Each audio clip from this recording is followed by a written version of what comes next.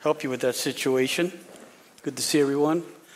I wore my Hawaiian shirt, maybe the last hoo-ah, until it gets really cold. So it's been nice, hasn't it? The Lord has blessed us, truly. And for those of you who are watching online outside of, this is the time to come visit Virginia. This is the season right now. The leaves are changing. We invite you to come out and visit us if you're watching outside of Virginia. Don't come into August. Whew, man, it's bad. Come in the fall. Come in the springtime. Let's turn to Nehemiah chapter 6 tonight as we are continuing our study through the Old Testament. We find ourselves in the 6th chapter of Nehemiah, where Nehemiah is doing the work, doing the good work. Let's pray and ask God to bless our time in His Word. And Father, we thank you so much, God, for gathering us here today. And we do ask that you would speak to us tonight in this chapter, Lord. We've gathered together, Lord, to hear from you. And so, Father, help us to focus in the next few minutes on your word, Lord, going beyond my notes, Father. Speak to us individually and congregationally. But we ask it in Jesus' precious name. And everyone said, Amen. The importance of the wall. We've been studying. We're, again, in chapter 6. And we got to be reminded of what was the importance of the wall back then. And, of course, it was to protect God's people. God designed it. God designed Jerusalem. God laid it out. God gave the land to Israel, and He designed it in a sense. This is what I want. This is how I want it. I want the people to feel protected. I want the people to know that they can live within this wall and feel protected and know that I am with them, know that I am blessing them. And really, and it served as a sign for Israel's enemies. Don't come in. Don't try to mess with my people. But we know the history, and we've been studying it throughout the Old Testament. And Nehemiah was the man who got the call to go and rebuild the walls that were broken down after the deportation of Israel to Babylon. And under King Artaxerxes, the Persian king at this point, he was given the okay. But not only was the wall important, his call was important. Nehemiah's call was important. Serving God and not man. But blessing man while serving God. That's the attitude we must take. If we have the call and it comes at differing times and differing seasons, it's just the call. You know that you'll have it. It's just something that you know that God has called you. But it requires or demands a response. When the call comes, it demands a response. Now, it can be a response of disobedience or obedience. And an obedient response, hopefully that's the response, well, it demands commitment. And commitment, as we've been reading through this chapter, man, is all over it. Are you ready for the call? Are you ready for the work? Are you ready to do God's will? Because Nehemiah has already had to deal with intimidation, oppression, division, discouragement. That's the recruiting poster. Not many mighty, not many noble, but come on and get involved with God's work. Yes, there'll be oppression. Yes, there'll be division. Yes, there'll be discouragement, which all leads to this chapter, really, if we wanted to look and label it a distraction. There'll always be distraction in ministry. So I've quoted before, if Satan can't destroy you, he will what? He will distract you. And I love that quote, and it's so true. You know, if he can keep us in the walls of the church, and church is important. We'll see that as we continue through Hebrews. But if he can just keep us in these walls, he's happy with that. Don't go out. Don't go spread the word. Don't go spread the gospel. Don't go help other people. Don't visit those in the hospital. Don't feed the poor. Don't clothe the naked, the homeless. If he can just keep us in here enjoying this, then He's fine with that. That couldn't be clearer than in our chapter tonight, speaking on distraction. It also shows discernment and wisdom on Nehemiah's part, where God is with him. God is with him. Let's look at verses 1 and 2. Now it happened when Sanballat, Tobiah, Geshem, the Arab, and the rest of our enemies heard that I had rebuilt the wall and that there were no breaks left in it, though at that time I had not hung the doors in the gates, just like a construction worker. You know, I grew up in Orange County in California, where the weather is wonderful, and a lot of family, if I can say, were in the construction business. Everything from stick house building to cement to everything, gardeners and everything. And then we go and visit their home, and it's still a work in progress, man. You know, yeah, we're going to get that wall, honey. And the poor wife, you know, she goes and visits opening houses where the house is built and beautiful, and yet their own wall hasn't been built yet. It still needs drywall. We still need to do this. It cracks me up. We'll see that next week, Lord willing, if we're in chapter 7.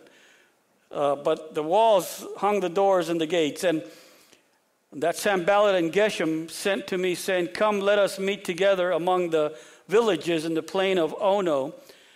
But they thought to do me harm. Guys, we must guard opportunities for the enemy to enter into our weak points. We must guard those opportunities. In this case, the open sections of the wall where the doors are to be hung, and he knew it. He knew the doors still need to be hung, but the walls is completed as far as the wall itself and the bricks and so on and so forth. But we need to be especially alert and not give the enemy a foothold, especially in areas of weakness. And we all have those weaknesses. We all have them. You know them. Let's be honest. We all have them. And we need to be very careful that the enemy doesn't get a foothold. We need to be especially on the alert and not give him a foothold. And he comes at us in different ways and in different times, and and I'm no different. We're battling. The enemy is crafty, cunning, clever. He won't give up. Keeping the progress of the wall from being completed. He won't give up. He sees the doors that aren't hung, he'll continue to harass. He won't give up. As we have learned, behind those openings were Jews armed with swords. Nehemiah was smart. And not only that, the people who were working on the wall had a sword and a trowel.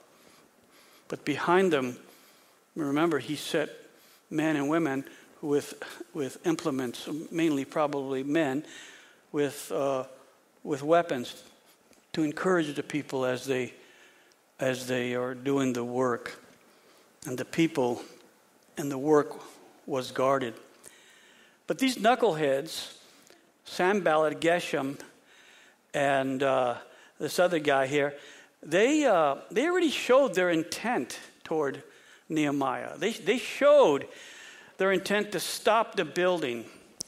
And why? In order to control the lives of the Jews with intimidation and fear, which they had been doing prior to Nehemiah coming. And that's why Nehemiah was broken when he heard that the walls were still not rebuilt. They were in a disarray. They were crumbled. And that's what broke his heart, because he knew this was not God's way. This is not what God wanted. And so these enemies, he said, say, "Hey, come, let us meet together among the villages in the plain of Ono." Now, Ono was halfway point on the border between Jerusalem and Samaria.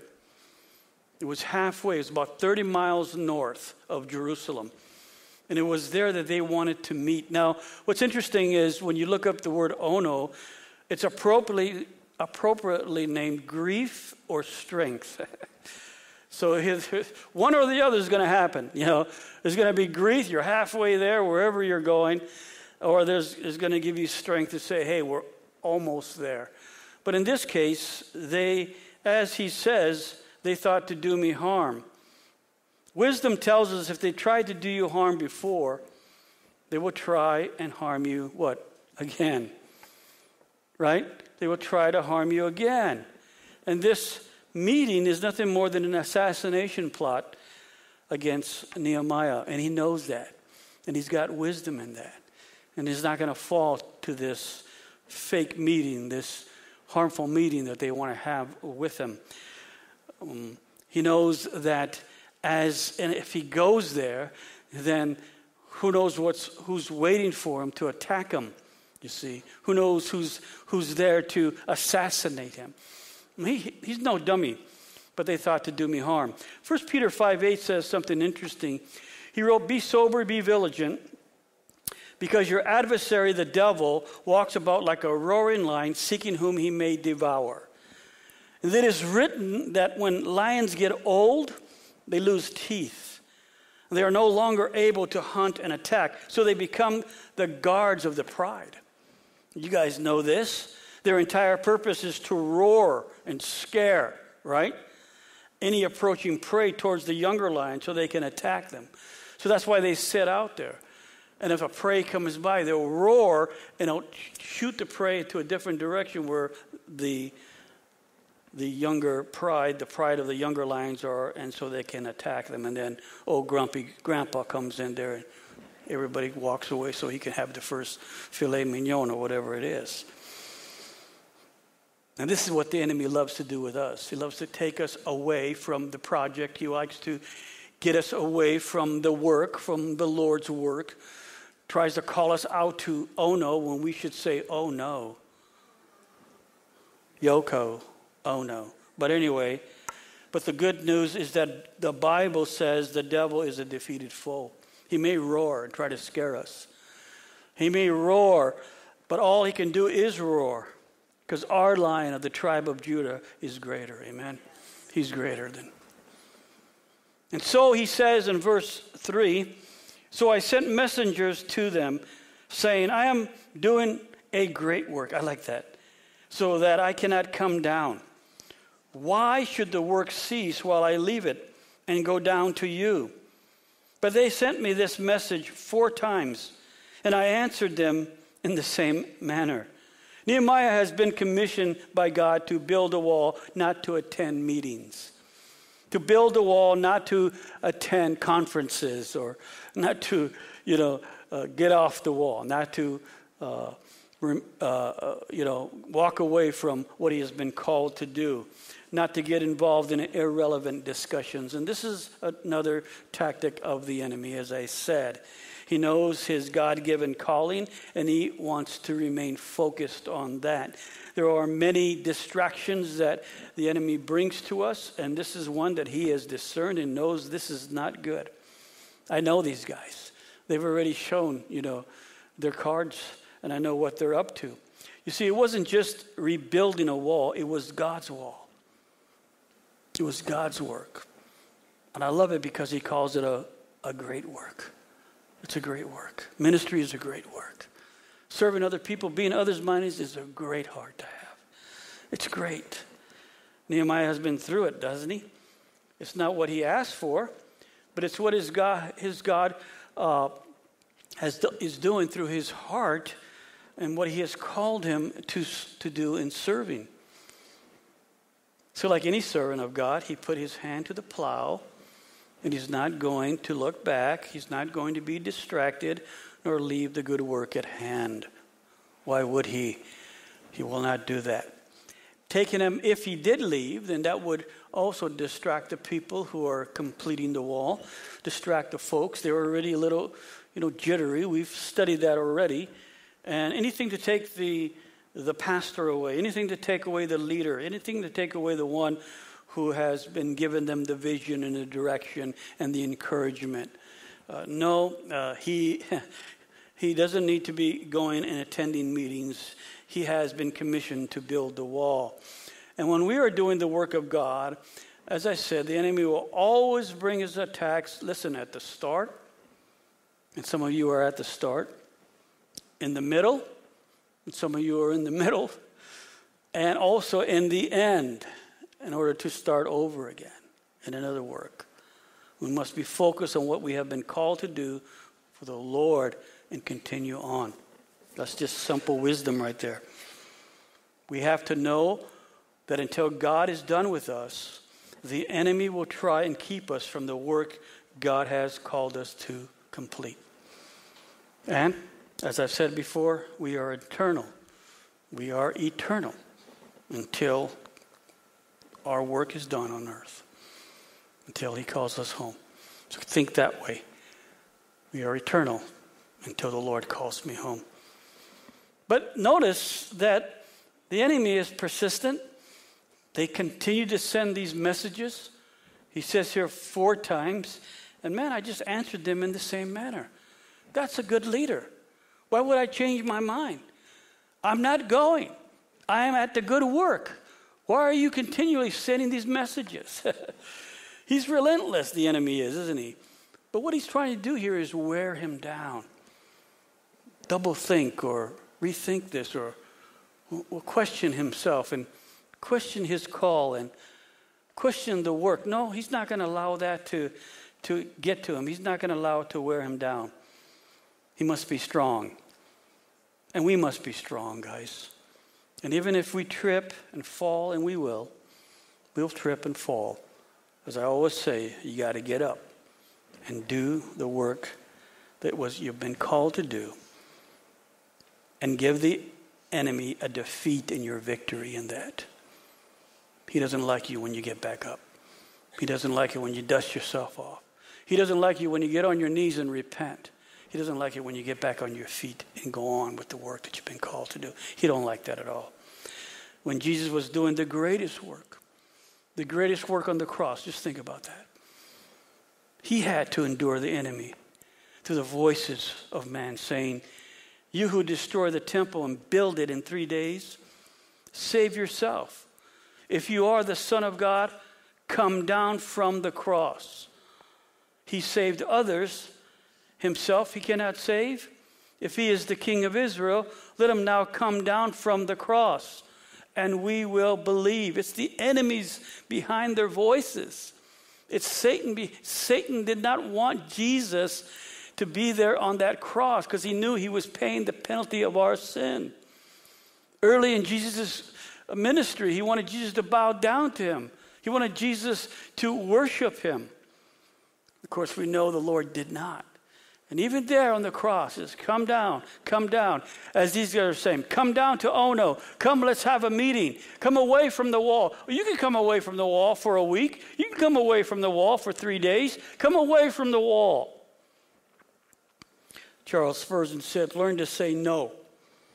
It'll be of more use to you than to be able to read Latin, to be able to read Greek, to be able to read Hebrew.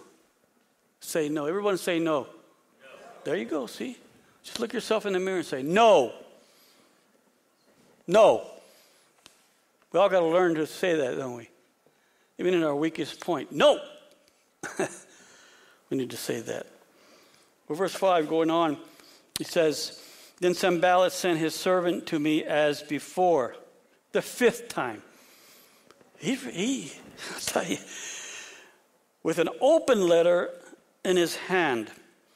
And it is written, this is an open letter, okay?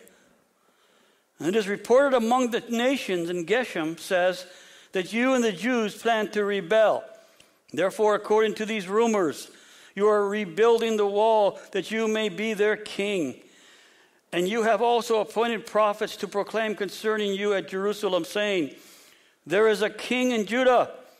Now these matters will be reported to the king, so come therefore and let us consult together. Then I sent to him, saying, no such things as you say are being done, but you invent them in your own heart. For they all were trying to make us afraid, saying, their hands will be weakened in the work, and it will not be done. Now therefore, O God, strengthen my hands.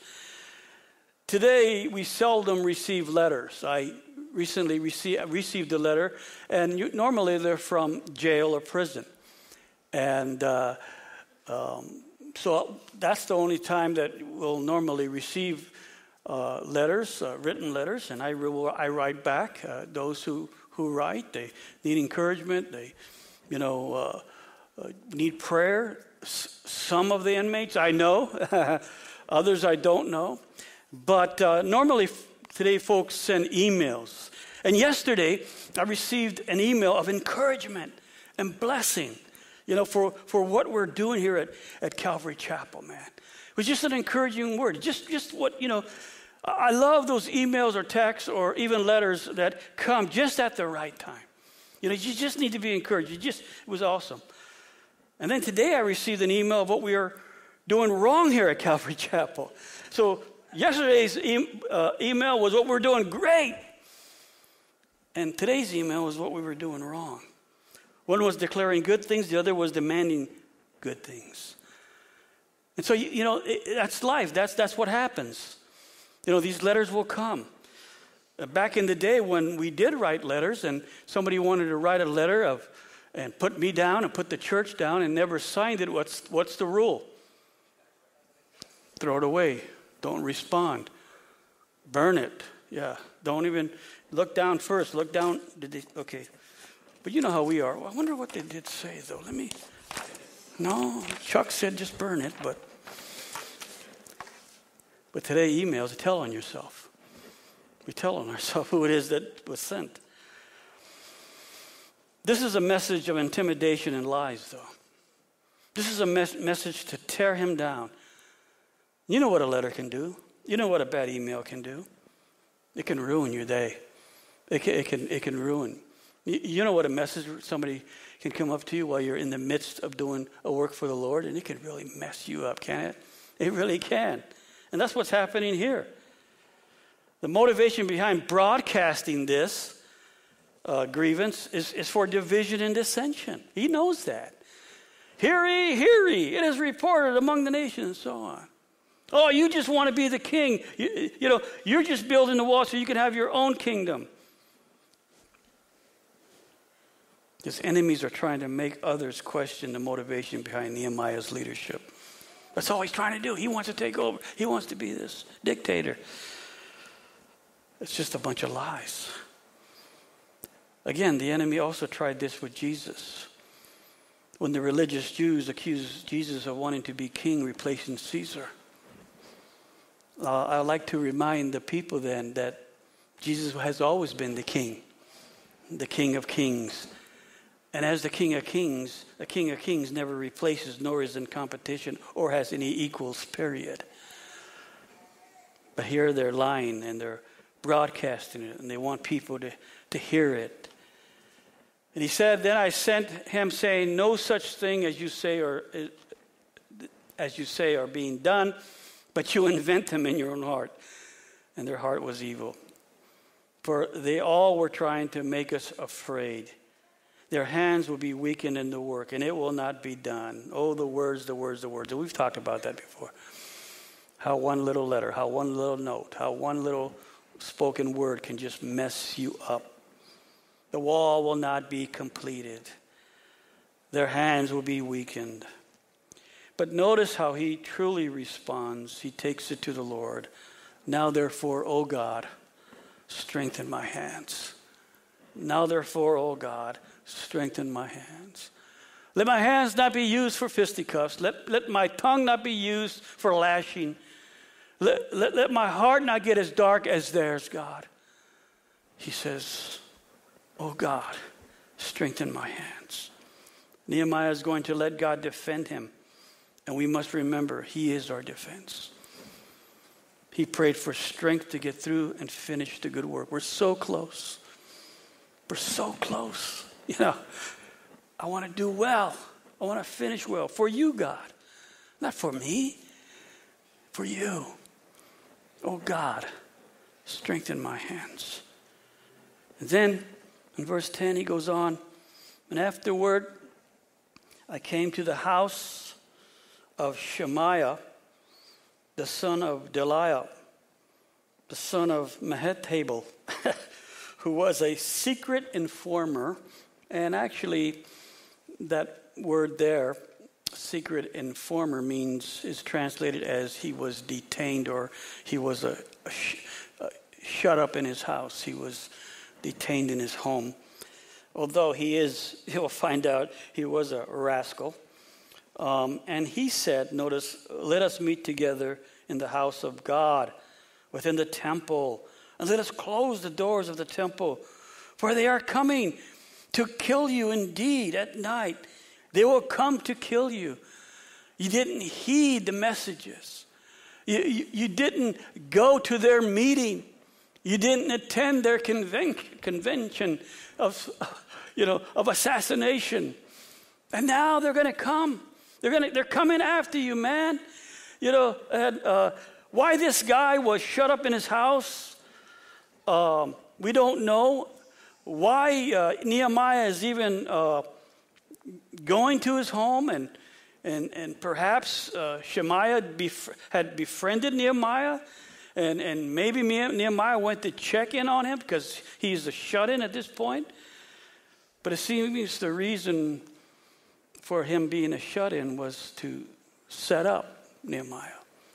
When Nehemiah heard the word, and out of the kindness of his heart, out of the servanthood of his heart, he heard that a brother was shut in, and as we know the story already, he was just setting Nehemiah up. And notice that he uses God's house and the ministry to fool this man. He uses God. He uses the temple of God, the temple there, as we've been speaking of on Sundays, where God will meet the high priest, God's presence, the Shekinah glory, will come yearly. There where God has instructed the Jews to go and worship him. The house of worship. Come, let us meet together in the house of God, the house of worship, within the temple. Are they allowed to go into the temple? Survey says no. But see what could happen if Nehemiah wasn't walking strong with God, knew his calling, knew the work was good, knew that the guys were trying to fool him and get him to a place where he doesn't belong. No, you're not allowed to go into who's allowed to go into the temple? The priest, yeah. And a man of God doesn't need to hide. And this is what he's trying to get him to do. And verse 11 said, should such a man as I flee? I love this guy. And who is there such as I who would go into the temple to save his life? I will not go in.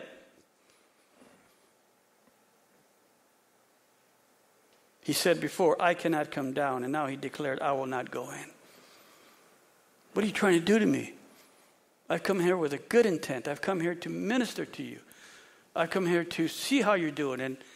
And you're trying to take me in disregard of God's word, disregard of the holiness of God. And you're trying to take me in. And again, and notice, well, look at verse 12. Then I perceived, praise God for the gift of discernment. Praise God that he gives us discernment. And that he perceived that God had not sent him. And the NLT says God had not spoken to him at all. But that he pronounced this false prophecy, against me, because Tobiah and Sanballat had hired him. Shemaiah appeared to be very religious, but he was nothing but a hireling. He was nothing but a false prophet. Great men and women of God are men and women of the word. And Nehemiah was one of those men. He was a man of the word. And it was against God's law for someone, as we said, to go into the temple. And he knew that. God will never transgress his word. And if God has called us to build a wall, then that's what he wants us to be about. Building the wall. Unless God himself personally comes and changes that plan. If someone comes up to you and says, hey, God has spoken to me a word. Oh, yeah. And God has told me that you need to marry me. That's for singles. Beware. Oh, really? Yeah, God told me you need to marry me. Oh, okay, well, God has my phone number. And when he calls me, Shazam. But that's true. When people come up to me and give me a prophetic word, say, okay, well, thank you, God bless you. We'll see if it comes to pass. Thank you for that. Hey, you never know, right? I just receive it. I remember, of course, it was at 8:55 in the morning. Someone came and gave me a letter and wanted me to read it and said God spoke to this person and that God wanted this person to come over the pulpit and read it. I said, you got the wrong church and the wrong pulpit. Have a nice day. And just escorted that person out. God will never transgress his word. And this joker, as it is revealed, was on the enemy's payroll. How sad, huh? Jesus had his Judas, and Nehemiah has his Shemaiah. Verse 13, for this reason, and he just lays it out, he was hired, that I should be afraid and act that way and what? And sin. Now remember, Nehemiah is writing this out as if he's writing a diary, as he's writing out his memoir. And he's writing it out for us to read, no doubt, under the inspiration of the Holy Spirit. But he's telling us that he wants to put fear in me, and he wants me to sin, to act that way and sin. He says, so that they might have cause for an evil report, that they might reproach me. I could just see the headlines of the Jerusalem Post back then. Nehemiah goes into the temple. Nehemiah should have leprosy.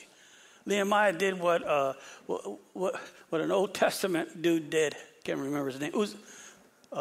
Uzziah did. And just slam him and just ridicule him. And he could have done that out of fear. Let's go. They're coming. Let's go. Don't fall down when you do it, though. But he didn't. He didn't. Satan loves to tempt us. Listen, somebody here with isolation. He loves to tempt us with isolation and fear. Well, I'll just isolate. I just won't come back to church. I'll just not do the work. I won't even call the ministry leader. I won't even tell him I can't make it. I'm just going to isolate. And that sits in, and isolation and fear sits in. And there's so many applications and so many illustrations of the Bible of this. And then, with that, you're taken out of the team, out of the body. And he loves that too, the enemy does. Because you're no longer exercising your gifts. You're no longer, in the will of God in a sense to what he has called you to do here or at a local church or in the ministry. And he loves to ruin our integrity among the people. Verse 14, my God, again, I love how he deals with this. My God, he says, remember Tobiah and Sanballat. There's no saying, you can talk about me all that you please. I'll talk about you when I'm on my knees. You ever got to hear that? It used to be a song. We used to sing that song. I've been redeemed by the blood of the Lamb. I've been redeemed. You talk about me, I'll talk about you when I'm on my knees. This is what he's doing here. He said, my God, remember Tobiah and Sanballat. According to these, their works. And the prophetess Noadiah, I don't even know who that is. But apparently she's messing with him. And the rest of the prophets who would have made me afraid. I love that. Because he's like you and me.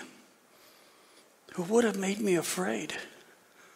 Lord, I know my limits. I know I'm just flesh, like you, God. Or like others, excuse me.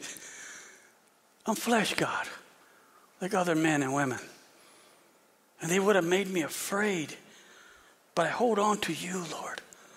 And I hold on to what I've been called to do.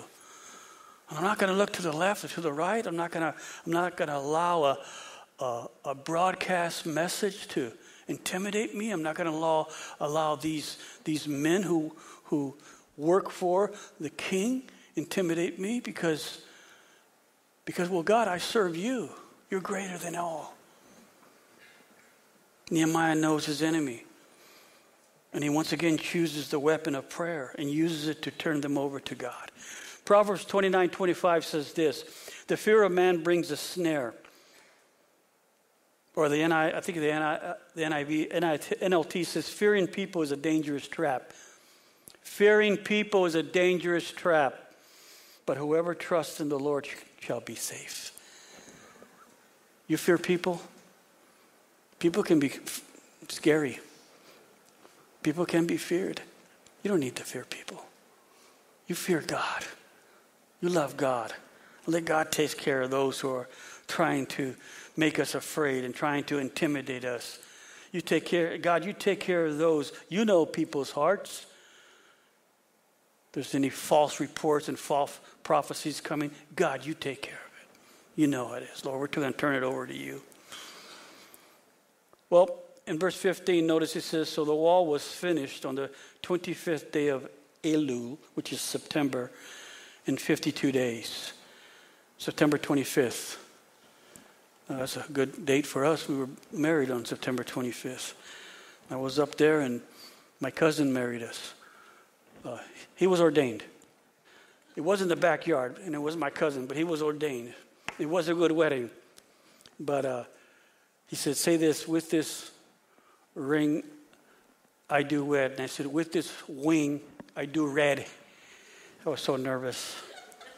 But you don't care about that. Back to the 25th day of Elul. Nehemiah left Persia by permission of the king to build the wall in Jerusalem on March 14th, 445 BC, taking several months to journey and getting to Jerusalem and finishing the wall in just 52 days on September 25th. The people under Nehemiah's leadership finished the good work because they put their hearts to it. They put their minds to it. Were they weak? Yes. Did they have their issues? Yes. Did they have infighting? Yes.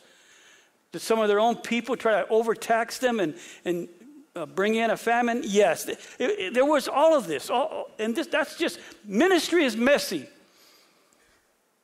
You know, what's the scripture say? If the stalls aren't dirty, then there's no work.